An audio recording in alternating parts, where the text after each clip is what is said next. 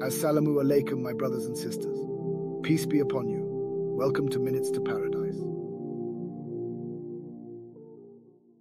In Islam, the children of Israel, Bani Israil in Arabic, refer to the descendants of the Prophet Jacob, Yaqub in Arabic, who is known as Israel in the Bible. They are a significant group of people mentioned in the Quran and Islamic tradition. The story of the children of Israel is an important part of Islamic history and theology. Here are some key points about the children of Israel in Islam. Prophets. The children of Israel are believed to have been blessed with many prophets and messengers from Allah, God, who were sent to guide them and convey his messages.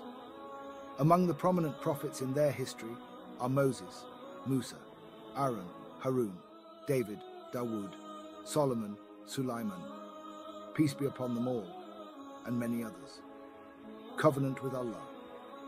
According to Islamic tradition, the children of Israel entered into a covenant, a sacred agreement, with Allah, and they were chosen to be a special community. They were expected to follow the guidance of their prophets, obey God's commandments, and maintain their faith. Scripture. The children of Israel are believed to have been given the Torah, as a divine scripture through the prophet Moses.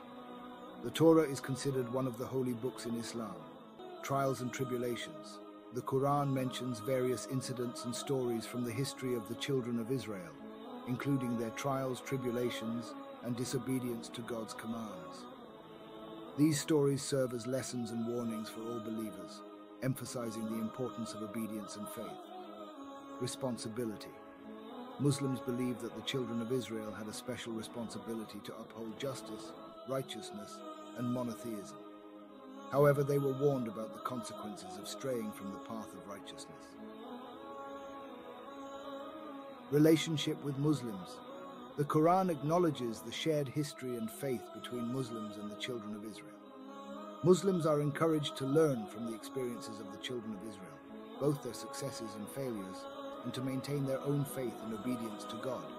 Muslims are encouraged to follow the teachings of Islam as conveyed through the Quran and the example of the Prophet Muhammad, peace be upon him.